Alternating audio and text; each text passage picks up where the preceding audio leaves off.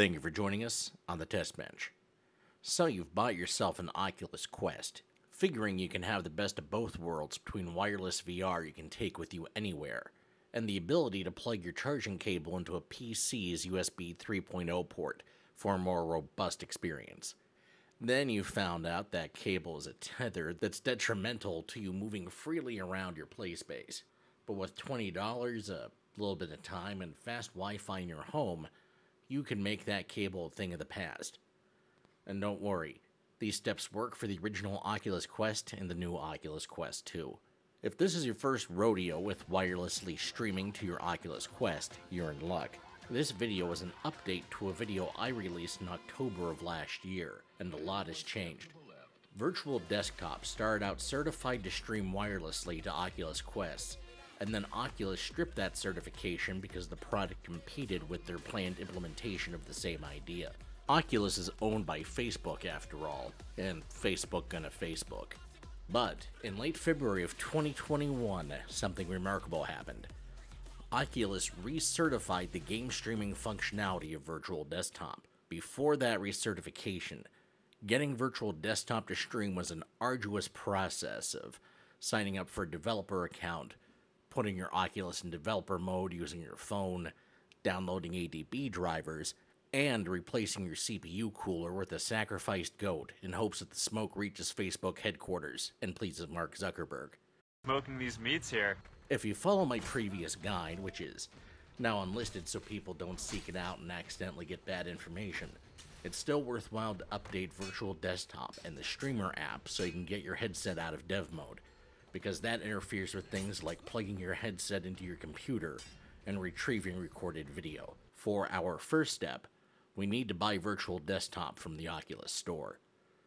There is a version of Virtual Desktop on Steam, but it's designed for wired headsets, and that's not what we want.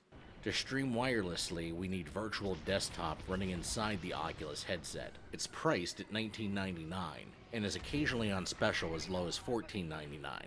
We can make this purchase at the Oculus Store via the desktop Oculus software, their website, or in the Oculus Quest store. Once it's bought, we of course want to install it on our headset. If you have reservations about buying the app or are upset there is a cost attached to it, you'll want to keep in mind the games you're trying to set this up to play aren't going to be free either. Before we can start streaming, we need to navigate to vrdesktop.net and click on Download Streamer app. Once it's downloaded, we install it. Next, we open it up and put our Oculus username into the Oculus username field. This allows the streamer to find the relevant headset.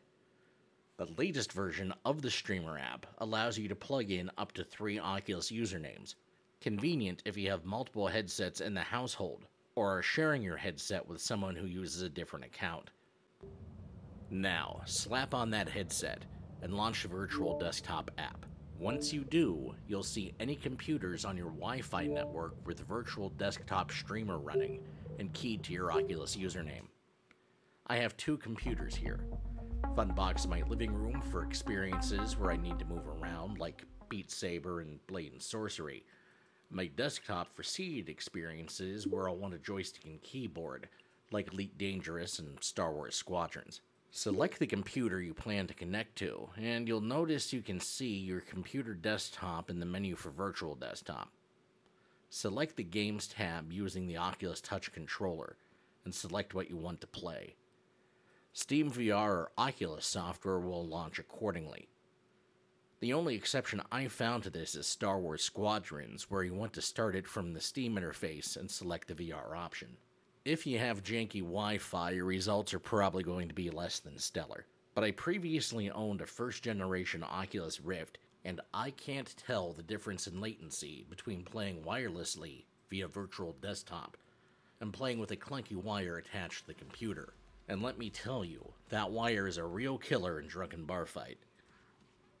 According to Virtual Desktop's product page, streaming from a PC to a headset is also possible with an Oculus Go and the Gear VR.